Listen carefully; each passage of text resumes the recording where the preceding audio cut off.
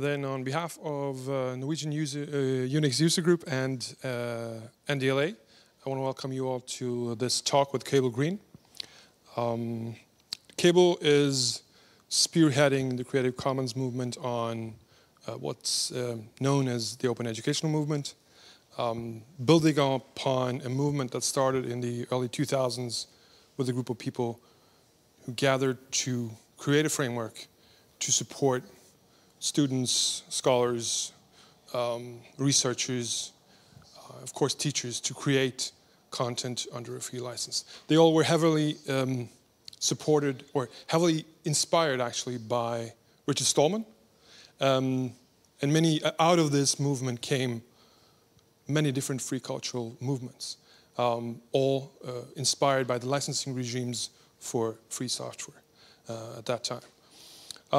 Cable, he is the director of Open Educational Resources for Creative Commons, but I would describe him more like OER Jedi, the Obi-Wan Kenobi of the OER movement when it comes to Creative Commons, often providing simple answers to more complex questions.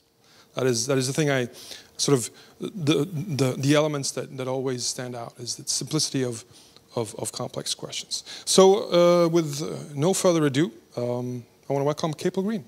Did you want to mention that? Oh, yeah. I also want to mention that we have a Norwegian translation of the Lars Lessig book called Free Culture.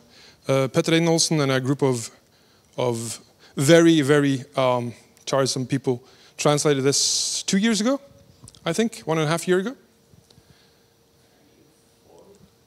Yeah.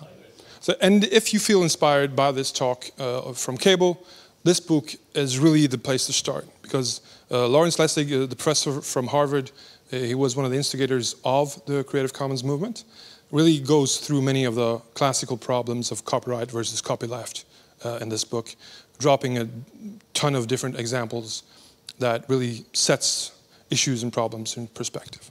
So if you get inspired, and you probably will by Cable talking, you can go and grab the book, of course for free, under a free license. If you want to read it in Norwegian, thanks to Petter and his crew, you'll find it on this link. So please, Cable. Great, thank you. Thanks everybody for coming, and I think several people are joining us on the live stream, and/or you might see this in a recording sometime in the future. So welcome to all those different audiences. Here's the title for today's talk. We're going to talk a bit about the state of the Commons, but as the Director of Open Education at Creative Commons, I'll focus most of my comments on open education. If you want to get in touch with me, my email is cable@creativecommons.org. Or my Twitter handle is @cgreen, and you can get me there as well.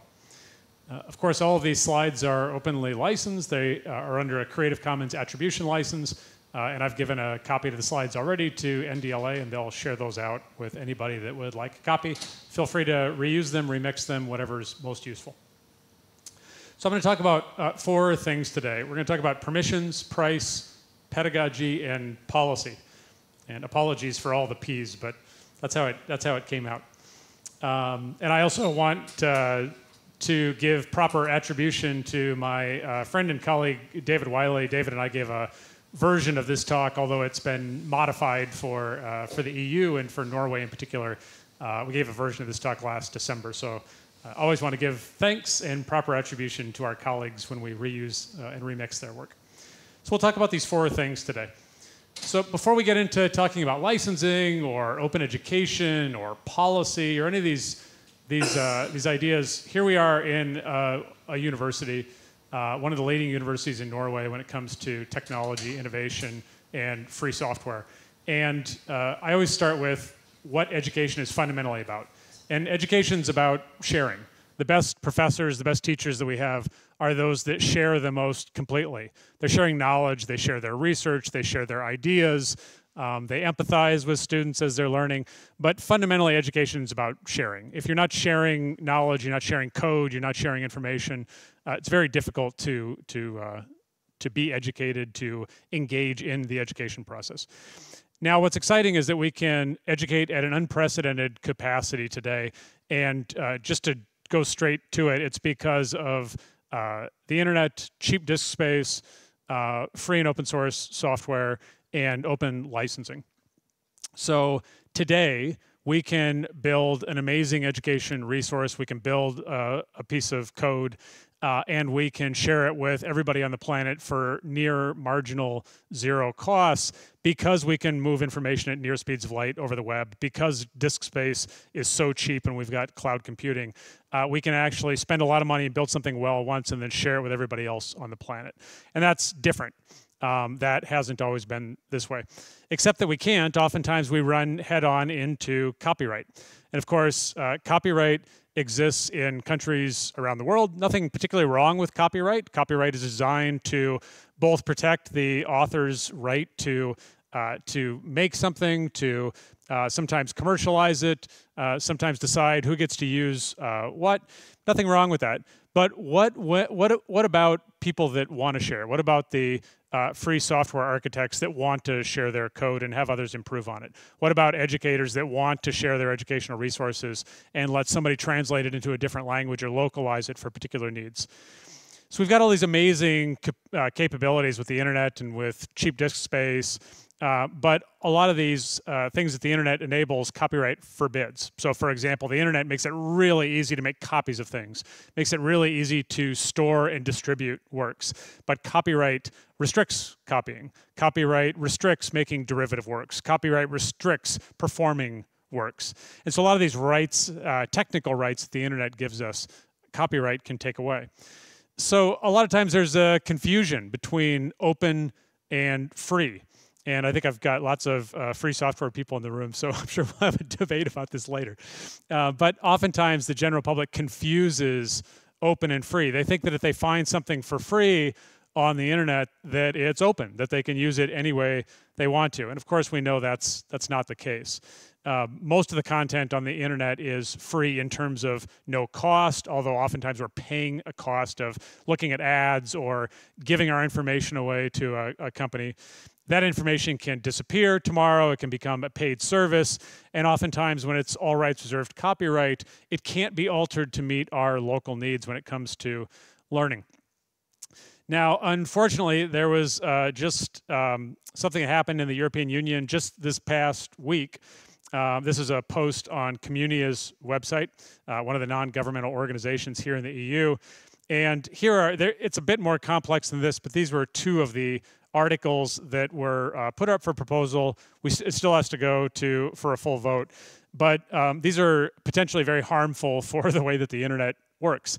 One of the articles, Article 13, essentially requires platforms to now have upload filters to filter out any copyright infringement which might occur. And on the surface, that probably sounds okay. The problem is a lot of smaller organizations aren't going to be able to afford the AI that does this. Even the large organizations don't do a very good job at copyright filters. And so this is a bit of a threat. There was also, this one sort of boggles my mind. Article 11 essentially said you can't link out to newspapers or other articles or things like blog posts without permission, without a particular license, or without paying a link tax. So this is something that rolled out in Germany, and the idea is if I'm going to link to Oslo's main newspaper, I actually have to pay a fee to the newspaper to link to them. So now we're starting to charge, or potentially starting to charge for links, which fundamentally would break the way that the open internet works. So this is a real problem. Now, we don't know if these are going to pass or not. There's been a lot of opposition against these from the Commons community. We'll see where it goes. But that's not what open is. Open is not free, precarious, rigid. Open's about permissions. And as was said in the intro, Creative Commons and the permissions that are in CC licenses really come from the free and free software community. The freedom to see the code and read the code, to make modifications to it, to share that code forward with others. All these ideas about freedom of moving information around have been built into open licensing at CC and into open education.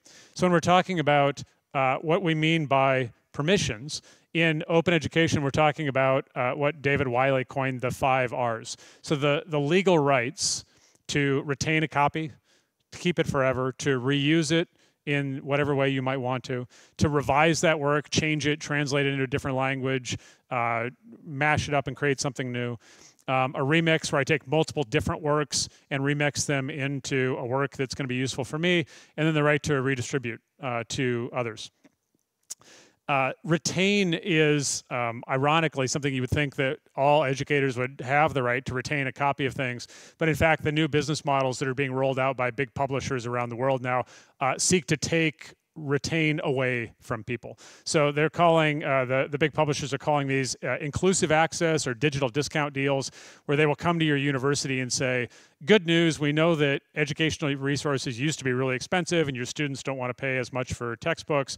We will sell a license to the university that you'll pay on an annual basis, and that'll give everybody access, but the moment that you stop paying the license fees, we remove your access. So you lose the right to retain.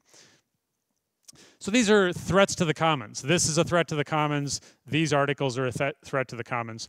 So how do we hack this? How do we get around these problems that oftentimes commercial business models where profit is the main goal? How do we get around these so that we can get to the education systems that we want for our faculty, for our teachers, for our students? So I often refer to this as a hack. Creative Commons is really a hack on the copyright system. So this is where I work. I work at Creative Commons headquarters. We're a nonprofit global organization. Somebody asked me today where our office was, and the answer is we don't have one. My boss, our CEO, is in Toronto, Canada. I live just south of Seattle, Washington. Our head of networks is in Chile. And the person who helps set up CC country chapters around the world is in Nairobi. So we're all over the place. Our office is where our laptop is and whatever plane we happen to be on at the moment. We've been around since 2001. That's when Larry Lessig and others founded Creative Commons. We operate worldwide. The licenses work everywhere. And we have CC country chapters, including CC Norway, in countries all around the world. So here's why Creative Commons exists. Before CC, in open copyright license spaces for content. The caveat here is that the free and open software community was way ahead of this. They had open source software and free software licenses long before Creative Commons existed. So I want to be very clear about that. For those of us in education, which are for the most part not coders and work with other educational stuff, we didn't really have any options other than the public domain. And in most countries, that means first the author has to die, and then roughly 70 years have to go by after their death before the work goes into the public domain. So that wasn't a very good option for sharing. And the other option was all rights reserved copyright, where I had to write bilateral license agreements with each person I wanted to share with, which also didn't work because no educator is wealthy enough to employ their own attorneys to write licenses. So that didn't work well. So the idea of Creative Commons was let's set something in the middle where authors can retain their copyright and they can share under a public copyright license, an open copyright license, under the terms and conditions that they choose. So if all you want is attribution, you can have that. If you want to retain commercial rights for yourself, you can have that. If you want to share but not let people make changes to your works, there's a license for that. So we have these different license conditions. All the licenses require attribution. Share alike, the idea is if you take my work and you modify it, you must share the derivative work under the same terms as the original. That's everything on Wikipedia is under an attribution share alike license. Non-commercial is the authors retaining commercial rights for themselves, and the public can't make primary commercial use of the work. And then no derivatives is you can't change the work. When you mix and match those different conditions, you get one of 6 Creative Commons licenses. We also have 2 public domain tools. We have a tool called CC0, which is a public domain dedication. So if you want to give up your copyright and put the work directly into the public domain, you can do that. That has become the standard for not only government works in many countries, but also for data, particularly open data and data that goes with academic research. Most data is not copyrightable in the first place, although in Europe you have database rights that many countries don't have. But CC0 is a way to make sure that data and the databases are in the public domain. When we think about the licenses in terms of educational resources or open educational resources, OER, we stack them up like this. So certainly the most free, the most permissive is the public domain. There's not even a requirement to provide attribution, although that's still the best practice to do so because we don't want to plagiarize. We give credit to other people's work. And then you go down the list. The next most permissive is the CC BY license, and then BY SA, BY NC, and down the line. In education, we stay away from the no derivatives licenses because they violate those 5 R's permissions. If something has a no derivatives license on it, you can't revise or remix it, and so we say that's not OER. So we're fairly strict about that in the open ed community. Whenever possible, we try to either get works in the public domain or under a CC BY license. And when I say whenever possible, what I mean is when we're working with policy and governments and funders, we try to get the most permissive license we can on works to maximize downstream flexibility and reuse of those works. I'll come back to policy in a minute. So we like to say we put the open in OER because the open educational resources around the world tend to be either in the public domain or have a CC license on it. There's lots of CC license works online. There's, at latest count, over 1.2 billion. This is a fairly conservative number. If you want to see how this number changes year over year, you can go to our State of the Commons report that we publish annually.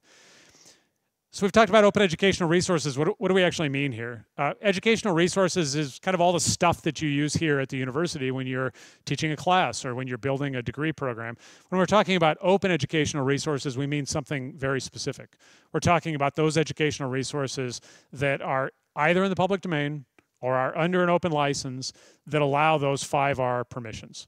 So it allows me no cost, free use to get access to that resource, and it gives me the legal rights to modify it, to adapt it, to adopt it, to meet my local needs. So when we choose open educational resources instead of closed resources, what the internet enables, open actually permits. We actually can make 1 million copies of that really great calculus textbook. We actually can modify it and translate it into Kiswahili because that's what we need in a particular village in Kenya. So that's a bit about permissions. Let me shift over to price. I'm from the United States. I'll use a bit of data from my country. In the United States, 2/3 of students make decisions every day not to buy textbooks because they're too expensive. Half the students in my country say that textbooks are impacting how many and which classes they take. So there's 2 important ideas here. I wanted to take 3 classes because I'm trying to graduate sooner, trying to get a better job, trying to get a promotion or whatever it might be. But I can't afford the textbooks in the 3rd class, so I guess I can only take 2. That's part of what's going on here. The other really sad thing that's going on here is I really wanted to be an electrical engineer. That was my hope and my dream, but I looked into the cost of educational materials in electrical engineering, and it's just too expensive. It happens all the time in the medical sciences, in nursing, in MD fields, happens in computer science, where the materials oftentimes are prohibitively expensive. And 82% of students are not stupid. They say, look, if I had access to all the educational resources that my faculty, that my teachers designed for me to be successful and are asking me to buy, if I had all that stuff, I would do better, right? So the students know this. So this fundamentally is an equity issue. Just to get right to it, students that have a lot of money do just fine. Students that don't run into these problems. So when we're talking about open educational resources, part of what we're getting at here is equity and inclusiveness, giving everybody a fair shot at an education by ensuring that all of the effective, high-quality educational resources that are being designed for the students are freely and openly available to them. So there's projects all around the world. We don't have time tonight to go through all of them, but there's big projects that deal in open educational resources. This is one called OpenStax. They build open textbooks that are CC BY licensed for highest enrolled courses, and these are used all over the planet. In 2018, they saved students over $145 million US dollars. These numbers are outdated. It's now up, I think, around 170. One of the other interesting things that we're seeing is that open resources are now beating closed resources in terms of quality. And so also in the United States, so the United States, I'm embarrassed to say, our primary and secondary students are way behind the rest of the world in terms of math and science. We just haven't done a very good job. So there was an overhaul of the academic standards in my country to improve those standards, to really raise the bar. That meant we needed new content. The estimates were that collectively, the public schools were going to spend $8.5 billion, so billion with a B, US dollars to create the educational resources that were aligned with these new academic standards, if they bought them, if they procured them in traditional ways from publishers. Those of us that worked in education said, now, oh, wait a minute here. We're talking about 2 subjects and 12 grades, 24 courses, and we're going to spend $8.5 billion of public money to build 24 courses? That is insane. How much does it cost? Is it $10 million a course? So that's $240 million. It's not $8.5 billion. So this is a project that took $10 million. They're starting to build out math and writing courses that align with these new standards. And they're all CC BY licensed. They're all freely available to anybody that wants to use them. And they're beating all of the publishers. So there are independent reviews of these resources and all the publisher resources. These came out on top.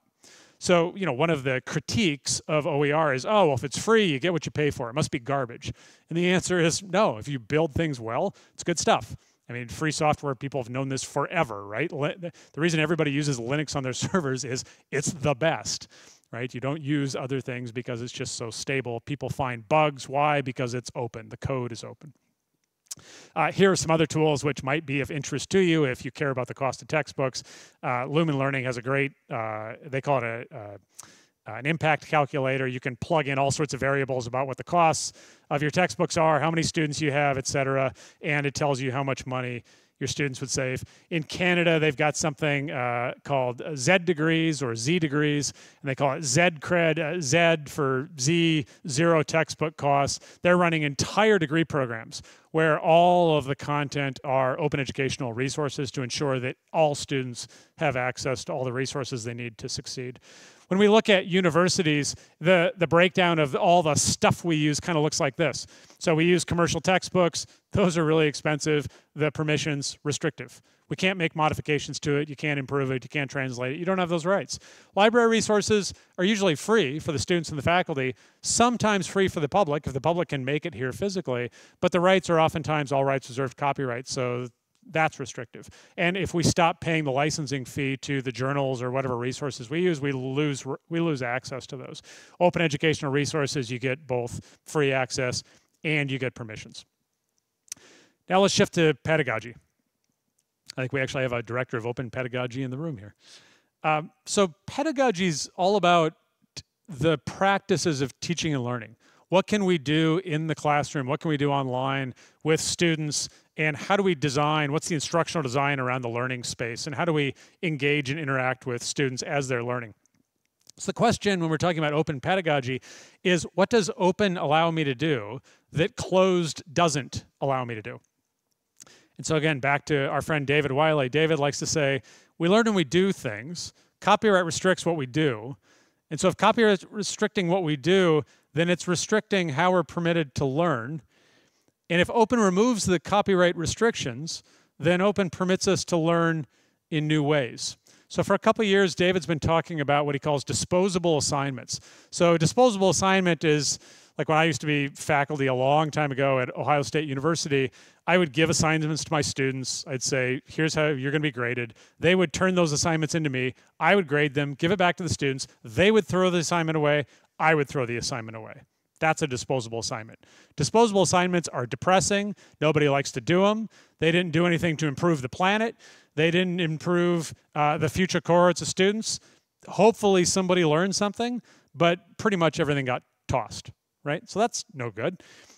David estimated that just in the US alone, students spend approximately 40 million hours a year doing homework on disposable assignments. Okay, so that's a little bit depressing. What if the assignments were renewable? What if the content was actually open? What if students, rather than saying, hey, turn in a report that I'm going to throw away on chapter 2 in your chemistry, what if the assignment was, there are 5 cutting-edge articles on chemistry that just came out in open access journals. I want you to read those, review them, summarize them, properly cite them, and update chapter 2 in our book so that our textbook is up to date with the latest research. Very different assignment, right? So what if, so full disclosure, my doctorate's in education psychology, so I care about this stuff. I care about how people learn, I care about how they learn. And what we know from, if you boil down 50 years of ed psych research, essentially people learn when they're in authentic learning spaces, when they're in spaces that are real, where their work's gonna matter, and they learn when they're motivated, which flows from being in an authentic learning space. And so everybody wants to feel like the work that they're doing matters. And if you're giving me a disposable assignment, I don't really care very much. I know you're gonna throw it away. So what if learning was shifted a little bit and was about solving things like this? So these are the United Nations Sustainable Development Goals. What if, rather than learning chemistry, what if I was also learning chemistry, but I was studying climate action as well? What if, rather than just studying electrical engineering, I was studying how to get more effective and efficient photocells for solar cell technology, or for hybrid car batteries? I've seen lots of hybrid cars driving around Oslo.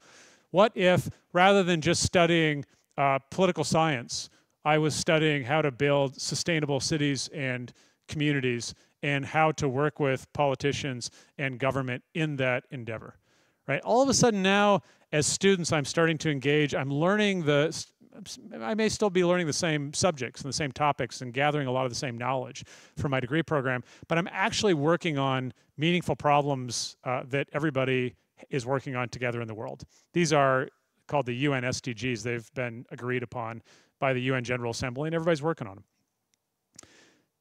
Last, we're going to talk about policy. So to jump to the punchline here, all publicly funded resources should be openly licensed. When the government of any particular country funds software to be developed, that software should have a free and open source software license on it. When the government funds educational resources to be built, those resources should be under a CC BY license so that the public that paid for the thing has access to what they paid for. So the good news is this is happening. National, provincial, state governments are starting to put these open license requirements on publicly funded resources, on publicly funded educational resources, on publicly funded research, on publicly funded data sets. So this is a good momentum we're seeing. There's a lot of work to be done left. Foundations are doing this as well. So for example, the Hewlett Foundation requires a CC BY license on everything that they fund. The Bill and Melinda Gates Foundation has what I would argue is the best open access policy on the planet, where if you take research money from the Gates Foundation, you have to publish and make available your research with zero embargo period. So the moment your research is published, everybody in the world gets access to read it. Gates thinks that's important because if people can't read the research, like, what's the point, right? You never know who's going to have the best great idea about how to cure malaria unless you give everybody access to read the article on malaria. They also, in addition to the zero embargo period, they require a CC BY license on the article itself. That's not so people can, it's not so that people can go remix or revise the article. It's so that future scientists can text and data mine the article. So for example, if I wanted to get up to date on research in my field, there's probably 100,000 articles I'd have to go through from the time that I taught education psychology way back in the early 2000s. I can't physically, there aren't enough hours in the day to do all that, but I can have my computer program go do a pattern recognition analysis with a bit of AI and bring me back a report, some summaries of those 100,000 articles, telling me where I might further investigate. To do that, I'm actually making copies of those articles. I'm making derivative works of those articles. I've just violated copyright 100,000 times if those articles aren't openly licensed. The third thing that Gates did is it said all the data, all the research data has to be made open as well. Why? That's how we do science. If you can't replicate somebody else's data to prove that it might be false, it's probably not a very good study. So if I've got access to your data, not only can I get into your study at a much deeper level to replicate it and prove that it's either true or not, that's important. What if I want to do a meta-analysis of 100 different studies? If I've got access to all the data sets, I'm able to do that. Europe, I'm happy to say, is out on front on this. This was announced a couple weeks ago, something called Coalition S. And what they're doing here, this was announced on September 4th, 11 national research funding organizations with the support of the European Commission and the European Research Council announced the launch of Coalition S. This is an initiative to make full and immediate open access to research publications a reality. So here's what they said. As of January 1st, 2020, all scientific publications that are the result of publicly funded research grants by national and European research councils and funding bodies must be published in a compliant open access journal and or other OA platforms. And then if you get into, they've got 10 principles about the specifics about what they mean on this. And I just pulled out one of them because it was about open licensing. But they said, look, authors should retain their copyright. If possible, put a CC BY license so that people can text and data mine it. And then they've got 9 other principles, which are all right in line with best practices. So this is a really good thing. And the reason that this policy stuff matters is if you change the rules on the money, you change behavior. If you tell coders, if you take money from the Norwegian government to build new software, and if you do that, you have to put a free software license on it, they'll do it, right? Even if maybe they didn't want to in the first place. You change the rules on the money, people do different things. So set open policy aside for a minute. What if you can't get your government to pass a new policy? That's hard. It takes time at the national level or at the provincial or the state level. What can you do here at this university? Or what can that one school do? We have power locally in addition to nationally. And the power we have locally is we write contracts all the time to procure stuff. So NDLA is a good example of this. When NDLA wants to buy digital learning materials, oftentimes they will put out a tender or an RFP and they'll say, here's some money, here's what we need, we're gonna put this out into the market and we want the best product at the best price. And we'll specify exactly what we want. And part of the terms of the contracts are that we, NDLA, are going to own the copyright to what we're purchasing, and then we're going to have an internal policy that says we're going to put a Creative Commons license and share those works. Right, so this is what we do. We build, buy, commission what we need, we own what we buy, we keep the copyright, and then we share what we own. Or put more simply, buy what you need, own what you buy, and share what you own. Right? We were talking a little bit earlier today about the steps people go through with OER. And step 1 is use other people's OER that's all ready to go and you don't need to make any changes. That's maybe 10% of what we need in any particular university. Step 2 is use other people's OER that you can remix and revise. Maybe I need to translate it into Norwegian. Maybe I don't like the examples in it. Maybe I don't like the order of it. I need to modify it somehow. Step 3 is you build. What local talent do you have here at the university or regionally? Across Norway or maybe Scandinavia. And then the next step is open procurement. You pay somebody else to build the stuff for you, but don't give up the copyright. If you're paying for it, you should own it. And then hopefully you'll also openly license it. So just a few final slides and then I'll stop and we can have a conversation. So what specifically can this and other universities do to support open education and OER in particular? One is just raising awareness. Having events like this, having a conference at your campus, have a national meeting where you tell people about this stuff because frankly, most people don't know. They don't know about open education. They don't know about open access. Oftentimes they don't know about free software or open data. You have to tell them. And awareness raising events go a long way. The next thing is ask your university for support for your faculty, for the teachers, for creation, adoption, sharing of OER, right? And there's different grants that you can give out in each of these categories. Talk with your government about funding, about doing these same things. So for example, the New York governor just gave another $8 million to the SUNY and CUNY systems, which are the state universities and the community colleges in New York State. Why? Because they want to incentivize the creation, adoption, and remixing of OER.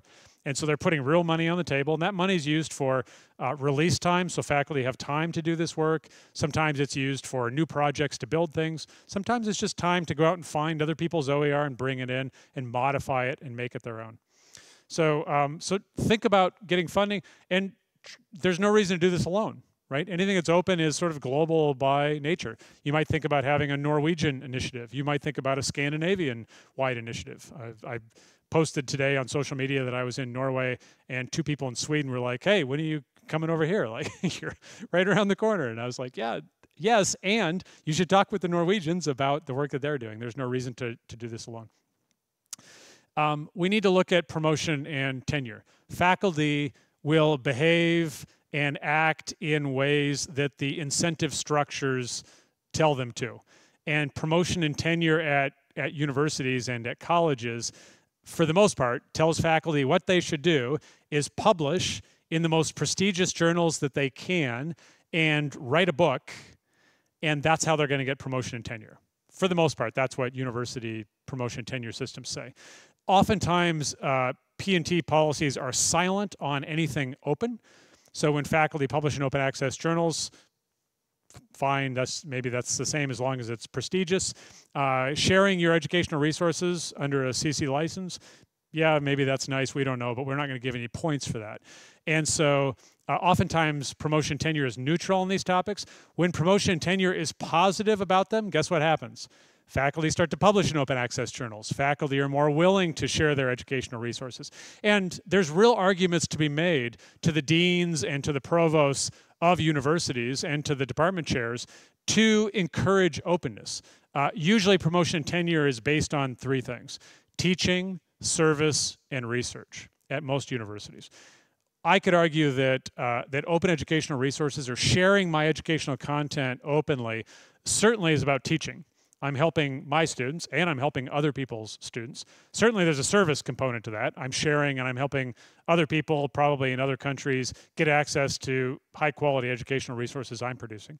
And when it comes to research, if we're publishing our research data openly, and if we're publishing our articles in open access journals, there's an argument to be made that my impact and therefore the university's impact is greater than if I'm publishing in closed journals that only the richest universities in the world can access.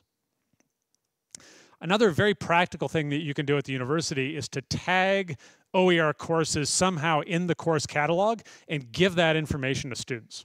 So we were talking earlier today, what was the name of the app, the Fix My Street? Fix My Street, right? We're talking about Fix My Street, this great app where you're driving down your street and you hit a pothole and you can say, hey, I got a pothole and I want my, my city commission to know about it so that they'll come fix the street, right? And it creates a new positive relationship between the public and the government officials that provide these services. And so when we tag, and that information is good. Sometimes it's uncomfortable. Sometimes the public officials may not want that kind of attention, but hey, that's transparency for you. That's the free flow of information. And the same thing's true about tagging OER in your course catalogs. When you provide this information to students, guess what they do? They want those courses. Now, sometimes that's uncomfortable for faculty because the faculty that are not doing OER oftentimes see their course enrollments go down. Because if textbooks are expensive, and if there are 7 sections of Intro to Statistics that I can choose from as a student, and 3 of those sections are tagged with OER, and I know that the textbooks are going to be free, and I probably know that I'm going to engage in some open pedagogy, which is way more exciting than my other courses where I've got disposable assignments, I'm going to choose the OER classes, right? And so this is a powerful tool to not only raising awareness among faculty, but giving students the tools that they need to make good decisions. You're going to get asked about the sustainability of open education. And this question drives me nuts. I used to work for universities in various states, and I worked for a community college, system of community colleges as well. And my answer to this was always, our job in public education institutions is to provide all the students we can, as many as we can, with the highest quality education, including the highest quality of content. And the best way that we know how to do that is with open educational resources, because we can spend a lot of money and resources once, put a CC BY license on it, and then share those resources with everybody for the marginal cost of 0. So our example, my last job before Creative Commons, I worked for community colleges in my state of Washington, where are we? We're just north of Oregon, just south of British Columbia, if you don't know where Washington is. And we looked at our general education curriculum. We then looked at just our highest enrolled course. One course. Our highest enrolled course was called English Composition. It was a basic writing class. Everybody took it. 55,000 students a year from 34 colleges took this class. The cost, the amount of money they were spending in US dollars on textbooks just for Writing 101 was $8.2 million a year. Okay? A third of that was coming right out of the state general funds that was subsidy for the students' financial aid. A third of it was coming from the US federal government in financial aid. And a third of it was debt. Students were taking on debt that they were going to pay high interest rates on when they left school. Okay, so we went to our government, our local government, and we said, this is a problem. This is insane. What we're doing today is not sustainable. This is it. This is crazy. We're spending $8.2 million a year, every single year, buying one textbook that everybody needs. Why don't we spend like $100,000, hire faculty to build a really great OER that covers, that's better than what we use now, and put a CC BY license on it and give it away to everybody for free. And if people don't like it, it's got an open license on it, they can modify it and make it their own. So we did that. We took the cost from $8.2 million a year, and now the marginal cost is zero.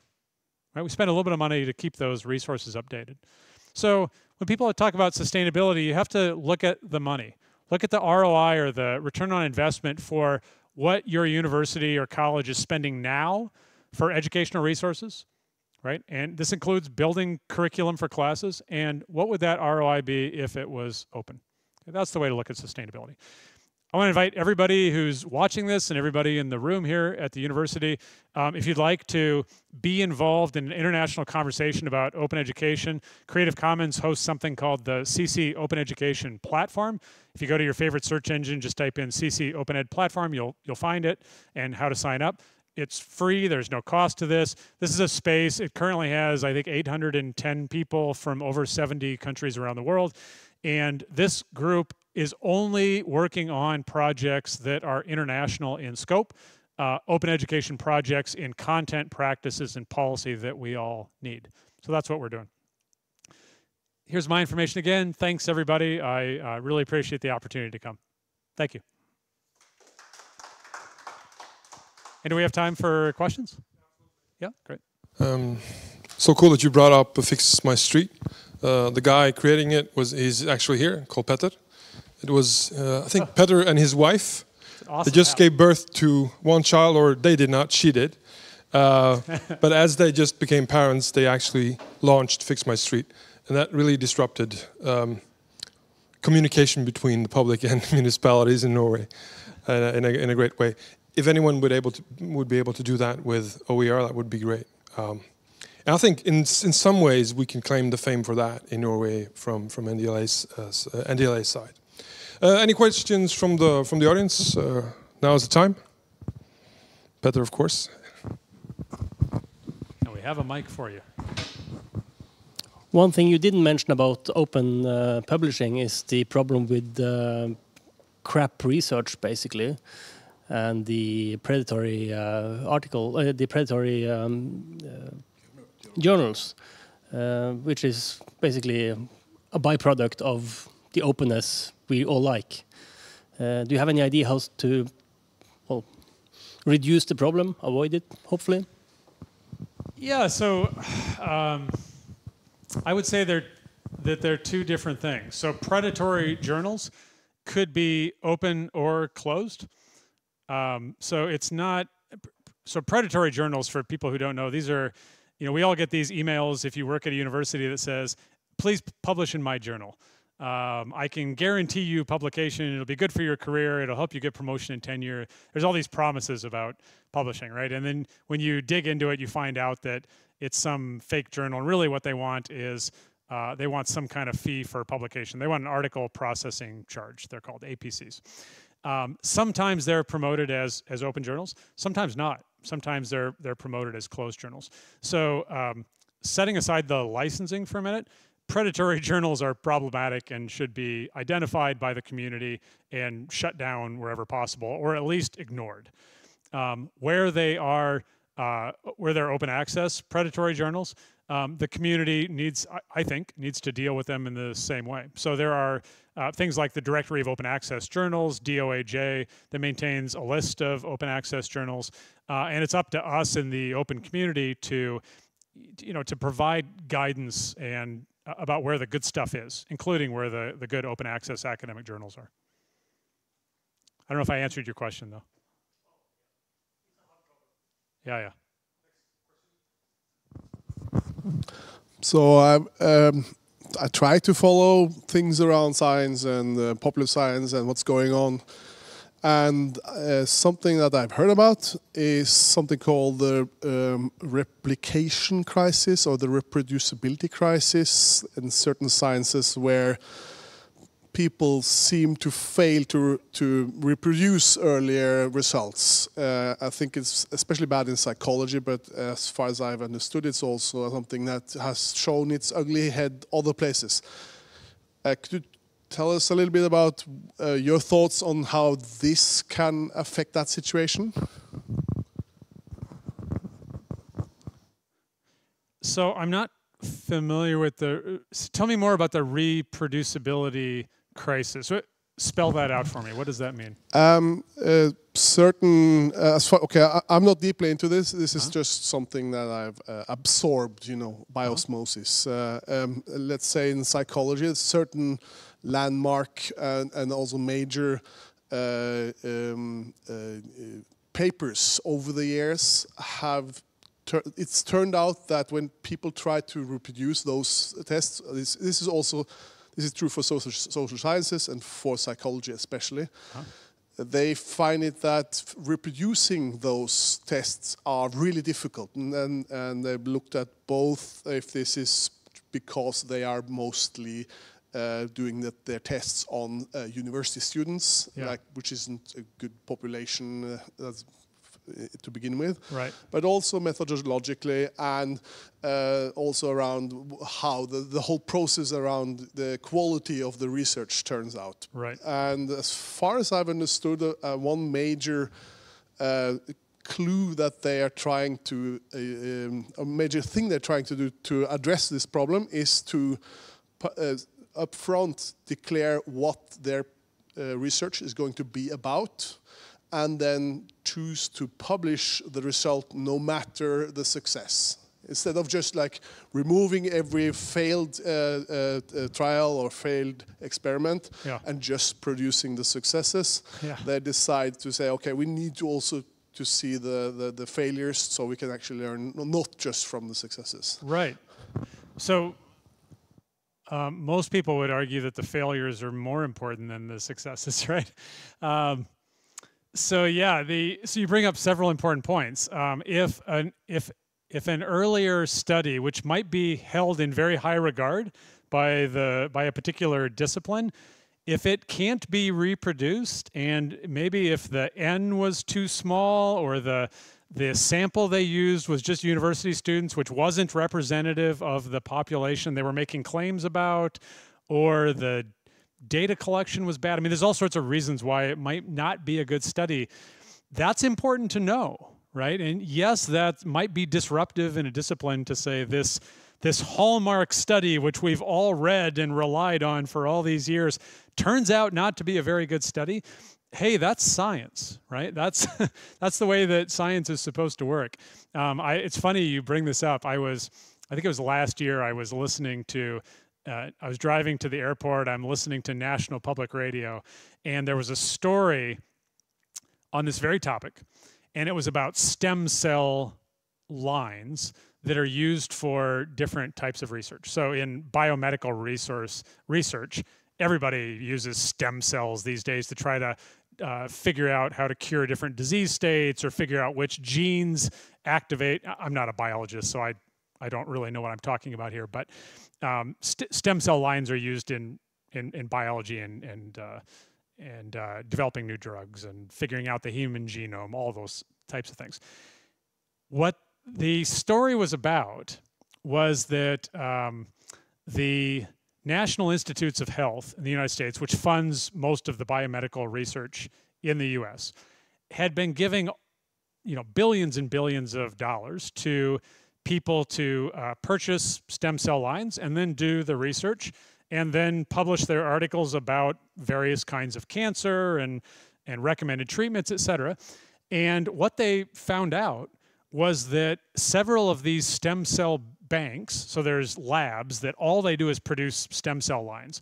So here's liver stem cell lines, and here's stem cells from the pancreas, and here's stem cells from the lung.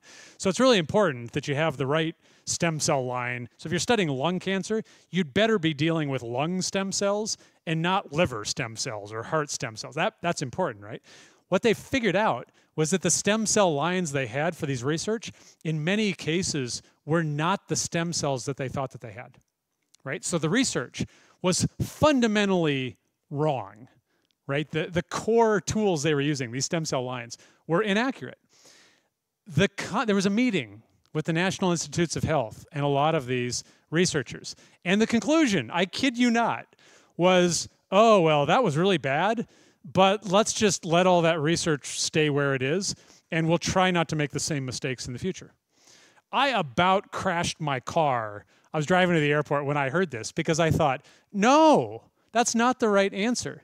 The right answer is all that research is bad research. Like, it's not accurate. How can you let research remain that's about curing breast cancer when the stem cells they were using were from the heart or the liver or something that had nothing to do with breast cancer? And so there's this, I don't know, arrogance, fear of going back and questioning published research in our disciplines that we have to get over. And a big part of that, I think that's part of the power of openness, is that you are opening up your software code, you're opening up your textbook, you're opening up your research, not only for people to see it, but to point out the bugs and to say, here's how this could be better, or hey, this is just flat out wrong. And that's really scary. So when we talk in education about the shift, the cultural shift from closed to open, closed is very safe and comfortable. Closed is I'm in my classroom and my door's closed and I have my 45 students and I don't have to, if I'm making mistakes, my students probably don't know, and it's not on the internet, and I don't have to take your critiques because you can't see what I'm doing or what I'm talking about or claims that I'm making, right? When you open stuff up, everybody gets to see it. Now, those of us, in the room here that work in open and work in the commons, we believe that openness is better for that reason, so that people can find the mistakes. Does that answer what you were getting at? Yeah. Okay. I'll try to find the stem cell thing for you. It'll blow you away. Sorry, I'm actually going to dig further into that stem cell thing. So what you're saying is that or what are you saying? That research should be unpublished, or what's? So what I was.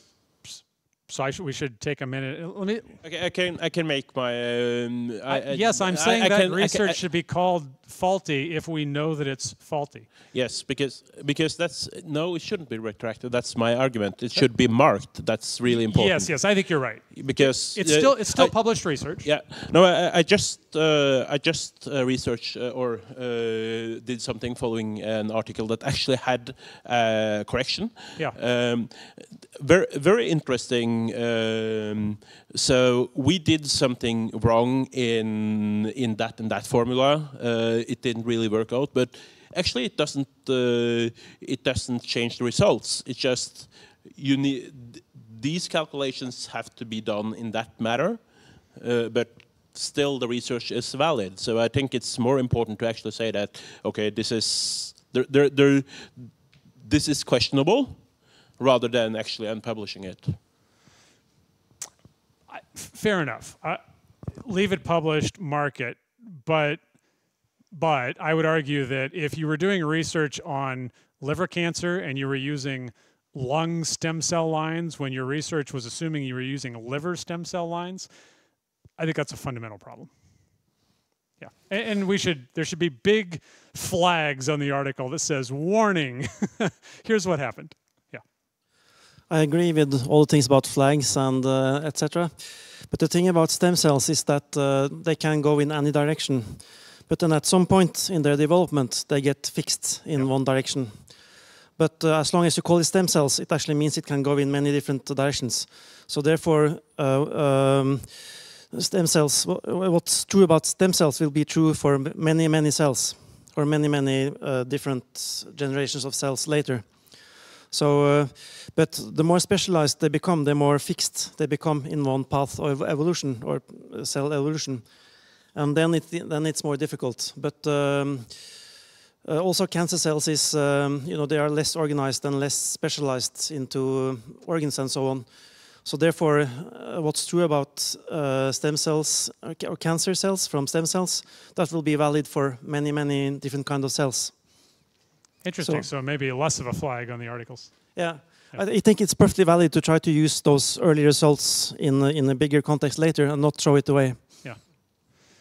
You bring up an important point about flagging. I actually haven't gone back and looked to see if the articles have been flagged or not, but that would be an interesting exercise to do.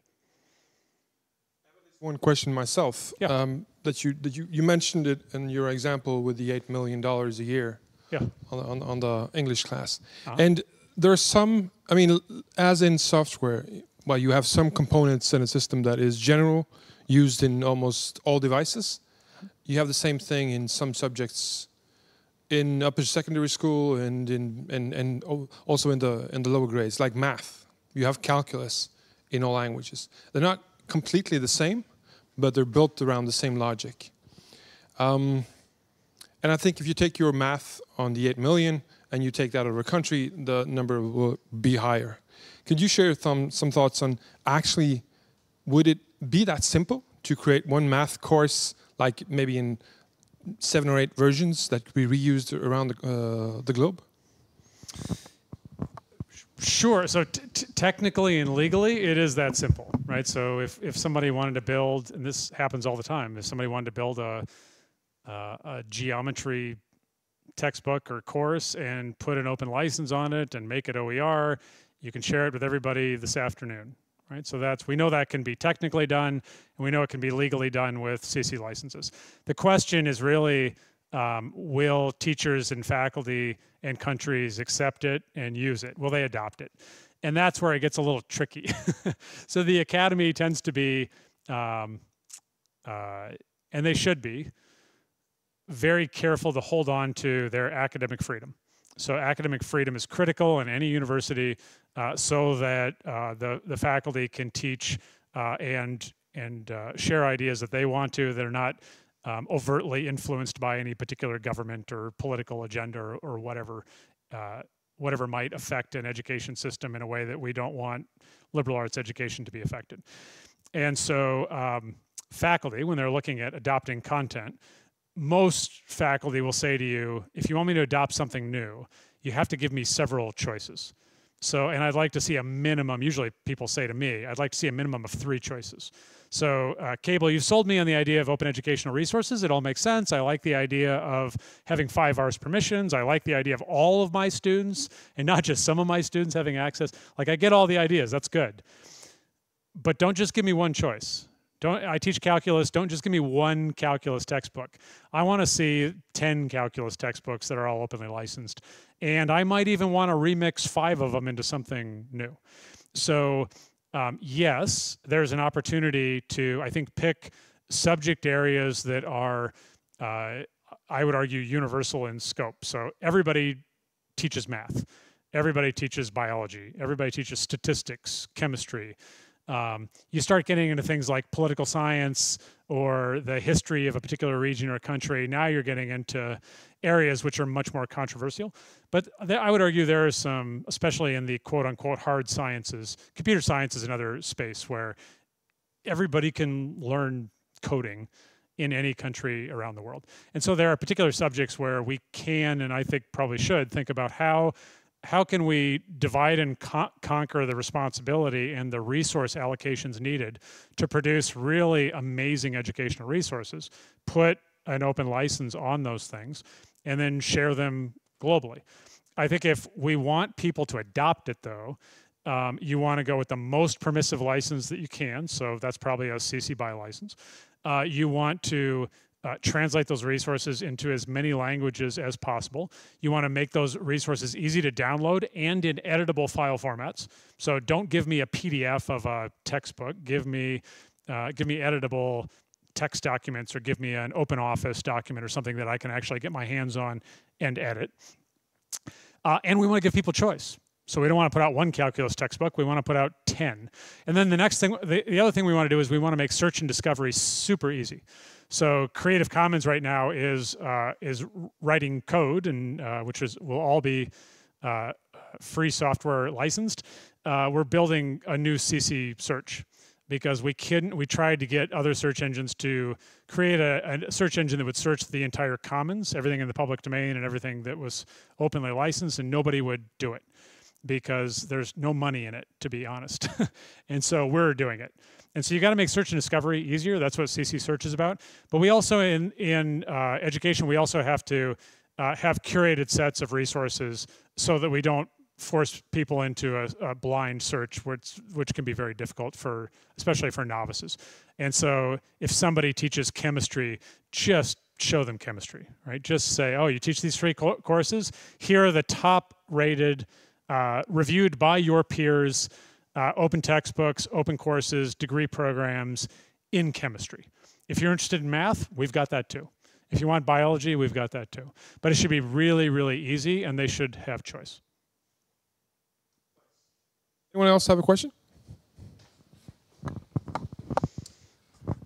First, I will have to use the opportunity to thank you, Cable, not just for being here. It's very important, but also because of the inspiration that and the possibilities that open licensing has given us. Without this inspiration and the open licensing, we wouldn't have been. It wouldn't be possible for us to make NDLA or other things that we have done. And also, I think it's very important to acknowledge that the important work that you do, not just being here, but being everywhere. Because you learn for us as well, and you can bring that to us now.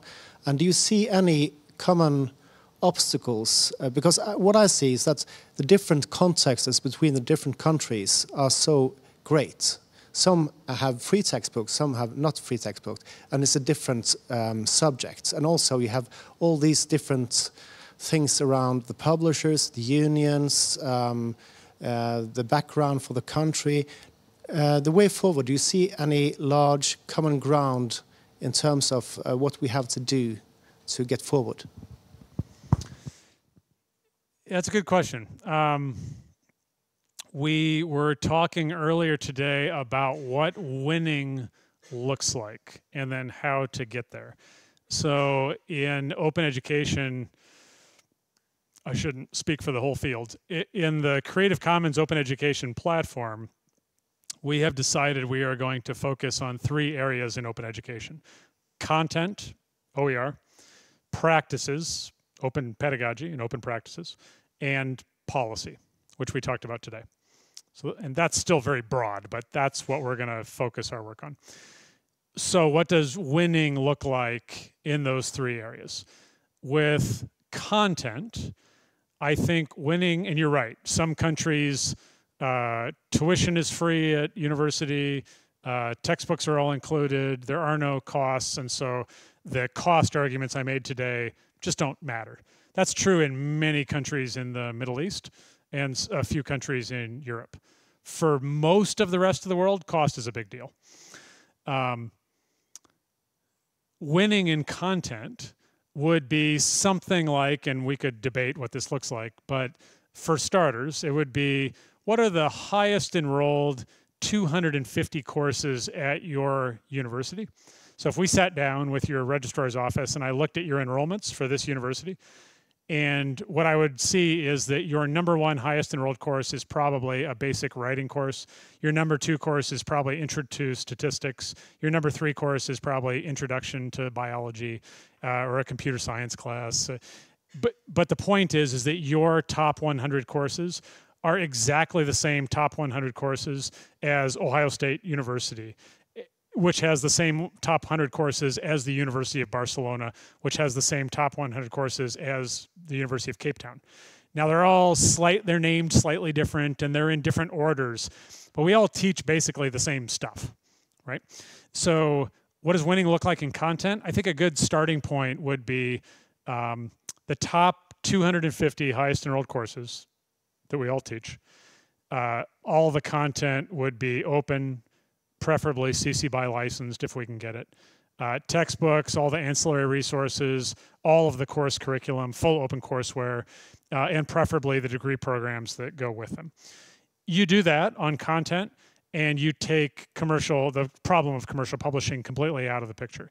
Commercial publishing now becomes work for hire for the academy through open procurement mechanisms. So if we need commercial publishers, we will hire them, but we, the academy, will hold the copyright and we'll put a CC license on what we own.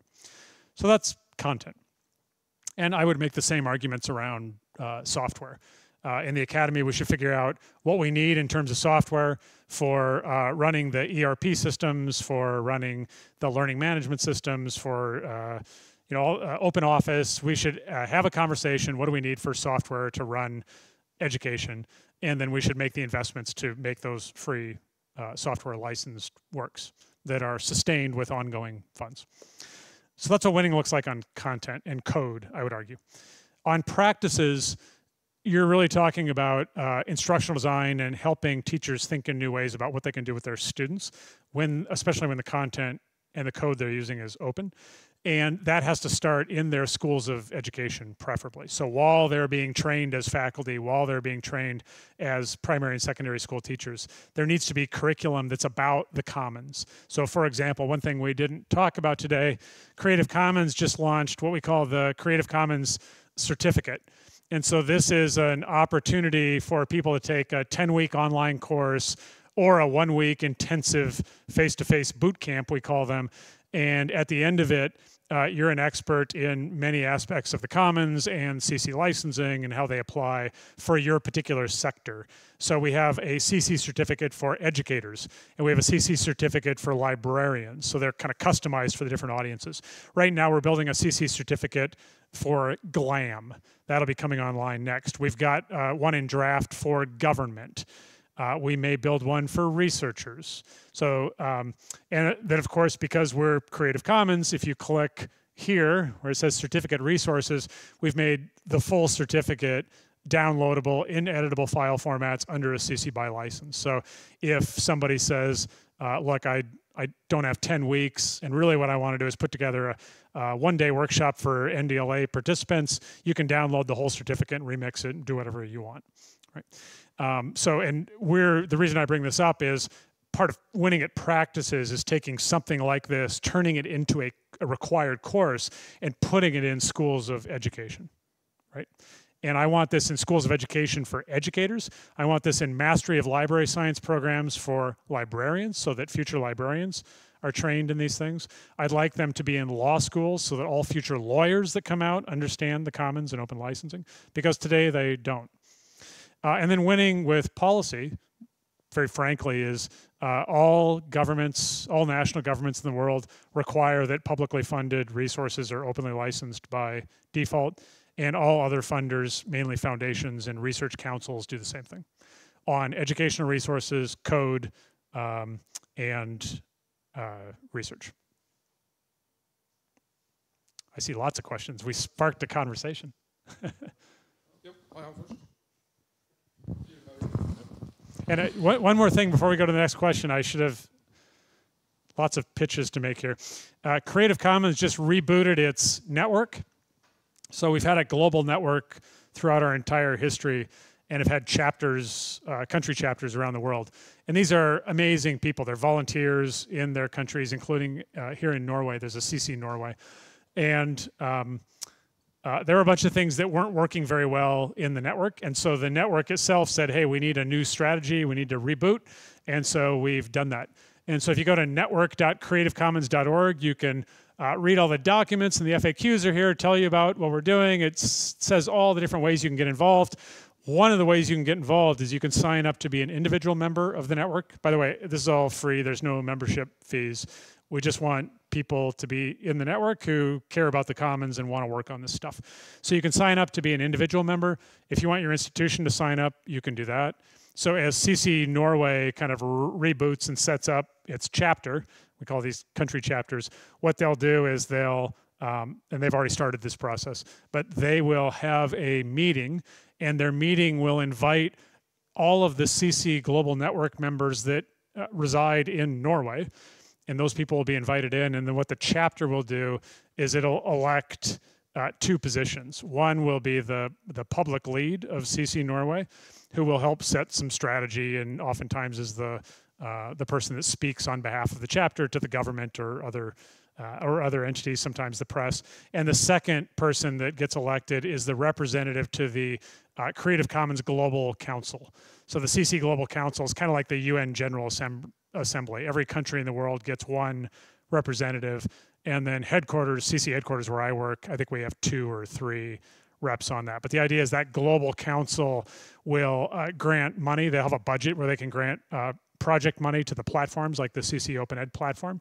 They will set strategy for the global network as well. So if you're interested in any of that, that's how you can join CC. It's an open invitation. Sorry, go ahead. This is not something that's inherently a problem with open textbooks, but you mentioned work for hire as opposed to off-the-shelf textbooks. So one of the things that I've seen in software is that even though you might have specialized needs, and there's definitely a need to do specialized software, there are so many different requirements, and there is no good specification process, so you actually end up doing everything and nothing and squander a lot of money on making the software. And so you might even end up getting a better product by just choosing something from off the shelf. Mm-hmm. I can imagine the same thing more or less happening if you want to do textbooks in the same way. Do you have any thoughts about that? Yeah, so it's a really good point. Even though you can tell I'm a strong advocate for open, there is a role for closed materials. So you just made the point that sometimes there's a role for buying software off the shelf, and because it meets an immediate need and it's going to be cheaper than building it yourself. Some free software people might argue vigorously with you on that point, but it's a point well taken. I would argue the same thing's true of educational resources. So when I said winning in content, so let's take a more reasonable phase 1 goal of what winning looks like. The top 100 highest enrolled courses, I would argue, would probably disrupt the content market significantly toward open. I think that's about all we would need is the top 100 highest enrolled courses. And the good news is we probably already have the top 40 or 50, so we're on our way. We don't have 10 versions of each, but we've got 1 or 2 versions of each globally. What about number 436 highest enrolled course? That's some obscure doctoral course that's taught here at the university that 7 graduate students take a year. Are we ever going to produce open educational resources for that? I hope so. I hope that faculty member says, hey, this is still an important subject. I teach it. Means a lot to me. Part of my legacy is I want people to still know about this stuff even after I retire or die. And so I want to make it open so that my good work lives on. But it's possible that the only really high quality resources for that particular subject is off the shelf, and it's not gonna make a lot of sense to invest a lot of money to build it as OER because there are so few students and you don't get the economies of scale.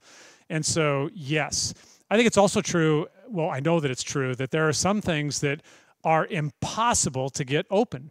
So for example, if I'm teaching a modern literature course, and I want to assign my students novels, books that are in publication now, where the author is still alive and is on the New York Times bestsellers list, there's no way I'm going to get that book open. It's just not going to happen, but that's the book that I want to assign. And so it's possible that most of the content in my course is open, but I'm going to assign some closed materials as well. And we have to be, as advocates, flexible and not be too dogmatic so that faculty can do what faculty need to do in their classrooms. Yeah.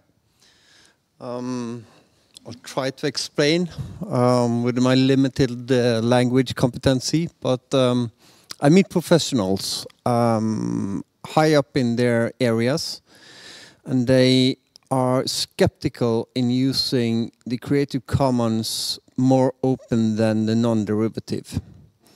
Because to them, there's a chance, there's a risk that if it gets altered, the quality will be lower afterwards. And especially in the risk activities industry and within areas where the consequence of using a derivative article which has a lower quality than the original has big consequences, maybe loss of lives or big injuries and so on. How would you answer that skepticism? So I have two answers for that. It's an excellent point.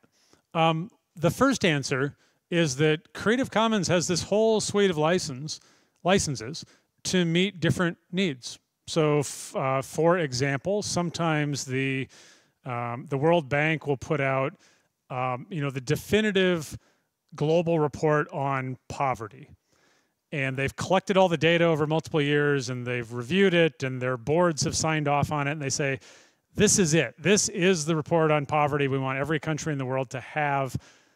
No changes, right? And so sometimes they'll drop an ND license, usually this one.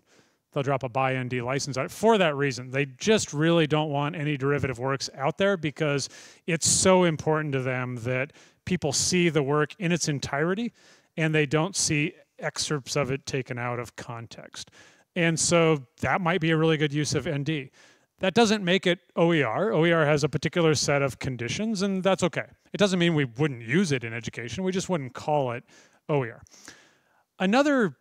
So that's the legal answer. I would say to them, hey, if ND is what you need, then use ND. We've got those licenses. The other answer is copyright law and, by extension, open copyright licenses, these things, don't stop bad people from doing bad things. So what I mean by that is if somebody wants to plagiarize a work, or I'll use an extreme example to make my point. Let's say that some white supremacist wants to take a Jewish studies course and use it for white supremacy propaganda purposes. Right? That person doesn't really care about copyright law or which CC license is on the work, right? So what we see is that people that intend to do harm to somebody else's work, like take things out of context or not give proper attribution or remix in a way that is really quite abusive to the original work, those tend to not be good actors anyway. And licensing is kind of irrelevant. What we also see the opposite. We see that when people put Creative Commons licenses on their works, it's actually a learning moment for them, and I'll show you why. So I'll go back to our website just as an example. So here we are on the Creative Commons website, and just like any website, if I scroll, let me make it bigger so you can see it. Just like any website, when I scroll to the bottom, I can find the terms of use. Like, what am I allowed to do with the content on this site? So this one says, except where otherwise noted, content on this site is licensed under a Creative Commons Attribution 4.0 international license. Icons are by the Noun Project. The website was created by Affinity Bridge. So we've given attribution to these different players that we use, and then the company that helped us build the site. We didn't have to do that. They were work for hire, but they did good work. We wanted to say thank you. Here's the learning moment. And there's 1.2 billion of these things floating around the web, right? There's lots of them. Here's the learning moment. Oftentimes, if I run into a site and it just says CNN, all rights reserved, copyright, people don't really know what that means, right? They say, oh, I'm on the web, it's free, I can copy and paste, I can link to it, I can do whatever I want, right? And they just sort of do it. With CC licenses, people link to the license. And so here I am. Make it smaller now so you can see it. And this is the CC BY license. And this is what's called the human readable deed. And so this is one page, right? Nice and simple. And here it is in Norwegian. Right, so one page, and it tells me very simply what rights do I have and under what conditions. The copyright doesn't tell me this, right? So already the person, the famous professor that that wants to communicate what rights they want to extend and what rights they don't can use the license to do that, including if they use an ND license. So this is helpful. The other thing that's true is that oftentimes when faculty say that to me, I'm careful how I say this, but sometimes, to be totally honest, their position is a bit arrogant.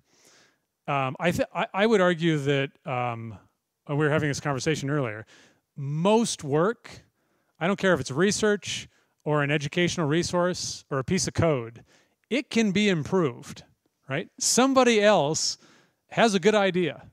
We used to say, where I worked at this community college system, when we talked about open education, we would say, we can never hire all the best chemistry professors in the world. It's not going to happen. So for us not to use the best chemistry OER from Norway and other places around the world, that's just pure arrogance on our part. We need to be open to the idea that there are other smart people around the world that do research, that can code, and that create educational resources. And we need to be grateful and say thank you and take those openly licensed works and use them. And so I'd be careful how I would say that to that faculty member, but everything can be made better. And that's the problem with ND, is it locks it down so it can't be improved.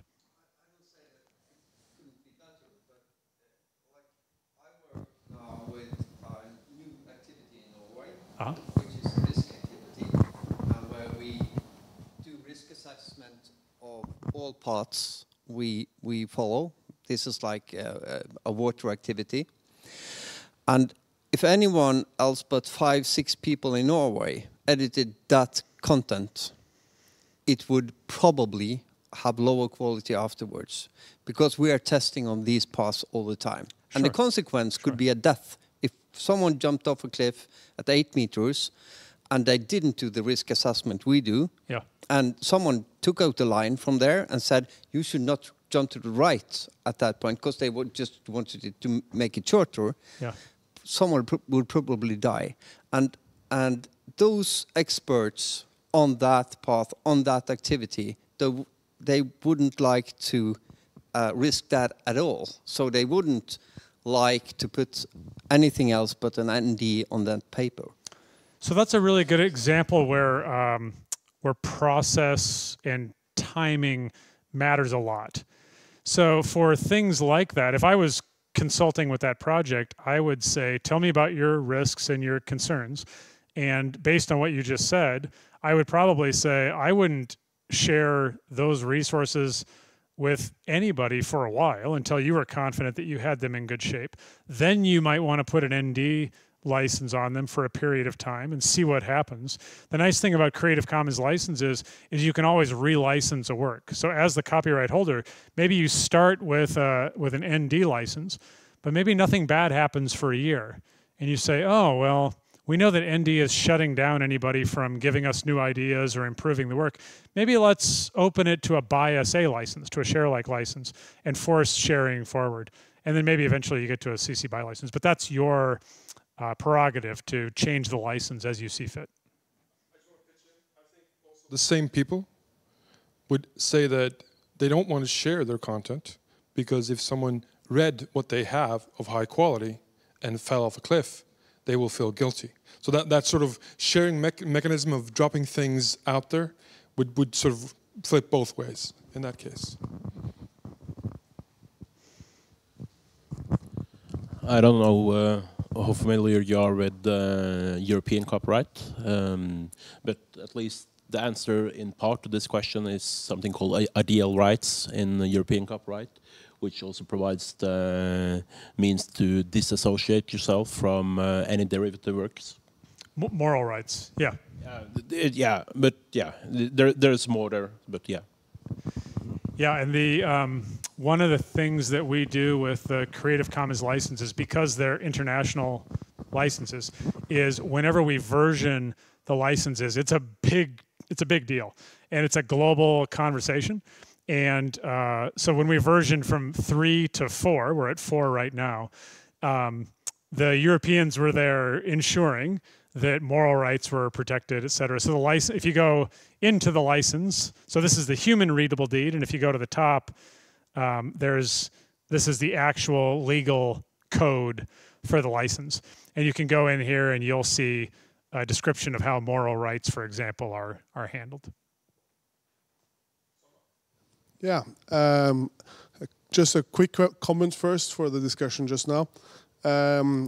I'm pretty heavily involved in some open source communities, and the pattern we use, which is common there, is that a small group of people who know what's going on have access to change the text, and people who want to give feedback or report on inaccuracies or something, they go through these people. Those people in our language would have a commit bit. They have the authority to actually make the changes. Right. So you have the conversation around that. So that would maybe solve some of that problem, but it would perhaps open up more questions around how to manage a text or a project in this case. And I don't think you've covered much of that today, but that's an interesting topic all by itself.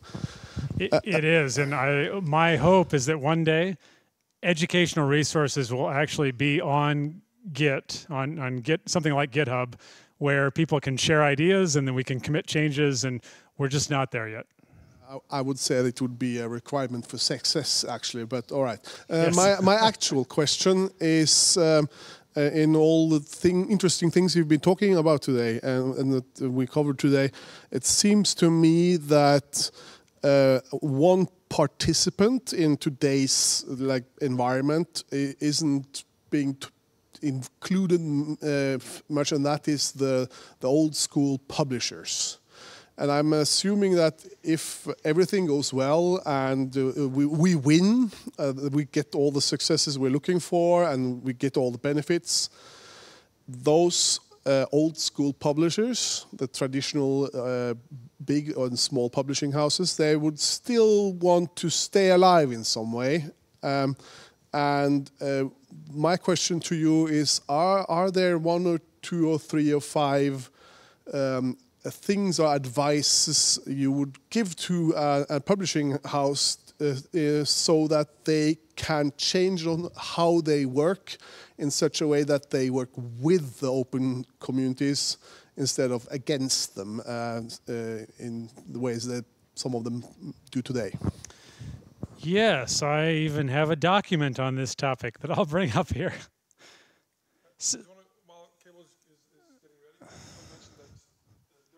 Publishers already in Norway today setting up shop, new project based on Norwegian digital learning arena, and that's pretty cool. But that's totally new. It has never happened before. So I have a couple answers to this question. So first, I will be blunt and direct and somewhat rude to existing publishers. So I had a good friend. His name's Hal Plotkin. He worked in in Obama's administration in the Department of Education, and publishers would show up to the U.S. Department of Education, and they were angry that the Department of Education was talking about and supporting open education. And my friend Hal would say, "What did it say on the building outside when you walked in?" And they'd say, "I don't know. We didn't see." He says, "It says Department of Education. Our job is education, providing resources to help people get an education. And it's our job as public stewards of the public resources and money and the solemn obligation we have to the public to get an education. That's our job, and we will use every tool in our toolbox to do that. And near as we can tell, open education is a way better model than the closed model. It does not say Department of Publishing. Our job is not to protect existing publishing models. Now, we're not trying to put you out of business. We are not anti-publisher. We don't seek to see any harm come to you. It's just that it's not our responsibility as the government, in this case, to prop up your business models with public money. That's not our job. That might be your job. It's not our job. Our job is to make sure everybody gets an education, right? So that's my blunt answer. And the way that I would say that from Creative Commons is we're agnostic as to what the publishing market looks like. I honestly don't care that much because for the most part, we exist in a free market capitalistic system where markets adjust to meet opportunities. And if the world's governments started to say, here's a bunch of public money to build the educational resources that we need for our publics to get an education, and we want to hire people to build that stuff, odds are the existing publishers are best positioned to respond to those tenders or those RFPs and take those contracts and do the work. And I hope that they do. So I do care that they exist and that they're successful so that a publishing industry is there to answer that call. But I think it's also true that even if some of them fail, so if Pearson went bankrupt and went away, some new entrepreneurial publisher is going to emerge to fill the gap because there's going to be a 200,000 kroner tender that goes out to produce math materials. Somebody's going to step forward and say, I will do it. So I'm not worried about that. The other thing is how do we help them understand open and shift toward open so that they can succeed, but succeed on our terms? And what I mean is, how are they good stewards of the commons? How can they give back and support the open education movement? So this is just a brainstorm list that many of us use, and I actually use this list when I'm talking with publishers. So I talk with publishers all the time. I've been to Pearson headquarters. I spoke with Wiley Publishing last week. I talk with McGraw-Hill on a regular basis, right? And other publishers around the world. So I don't yell at publishers. I don't tell them I wish they go out of business. Quite the contrary. I try to help them. And what I say to them is, you should be open and transparent about what you're charging for. So if you don't charge for content, tell people what you do charge for. What you're charging for these days is data analytics. And that's student data, which is controversial because that gets into privacy issues, and you're holding student data, and when the universities are canceling the contracts with you, you take all that student data, and you need to be more transparent about that because we're not happy about it. We, the Academy, are not happy about that. So they're trying to figure out how to have that conversation. But in a sort of an honest way, just say what you're charging for.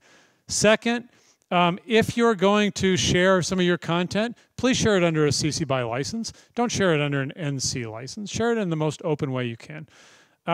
Properly mark your work with, if you're saying something is OER, properly mark it with a CC license. Don't call things that are free, all rights reserved, copyright OER, because it's not. Right? So don't mix free and open. Host all your materials on a website where people can download it. It should be in editable file formats. Publish in open formats wherever possible.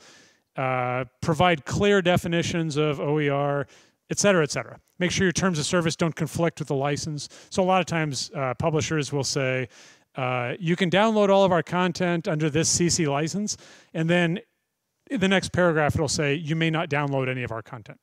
Where it's like a direct conflict in their TOS. And so what we do is we give them this list, and then Creative Commons says to them, and we will help you. So go ahead and adjust your terms of service, and then send me the paragraph, and I'll review it. And we don't even charge them for this. We just say we want to help. And so we're trying to be helpful and productive. At the same time, we're also trying to disrupt the market. I don't know if it's inconsistent to do both at the same time, but we do. I just wanted to follow up on the moral rights question. In the US, when something is in the public domain, then moral rights are also not applicable. But in the rest of the world, in Europe in general, moral rights still do apply. And one problem with that is where do you draw the line? For instance, you mentioned this example with with Jews and white supremacists using the Jews material, which would be probably kind of clear-cut for any court to decide.